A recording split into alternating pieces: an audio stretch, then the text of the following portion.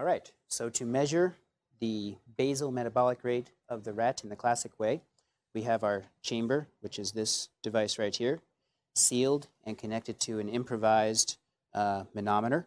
We will put in our rat into the chamber.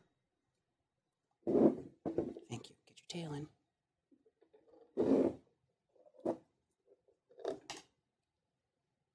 Okay. So now we have the rat, and we start the timer.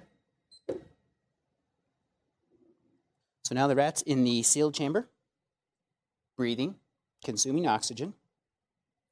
The small pot that has gauze wrapped around it has soda lime in it. That will absorb the CO2 that the rat evolves.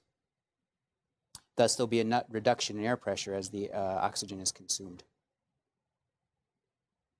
All right, at 5 minutes, 23 seconds, we are at the 20 mil consumption calibration mark. So after 5 minutes, 23 seconds, 20 mils of oxygen were consumed by this rat.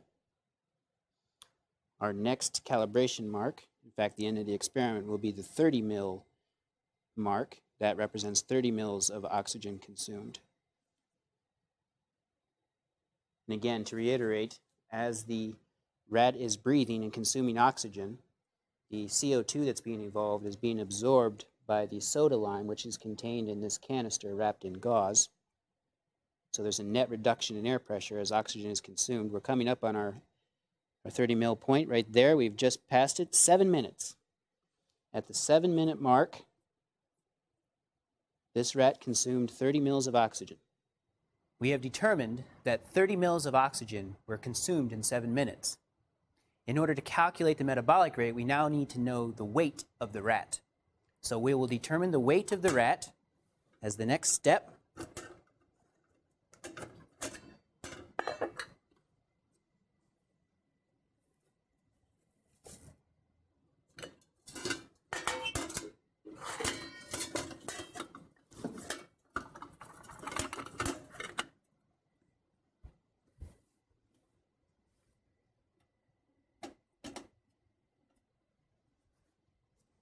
So this rat weighs approximately 229 grams.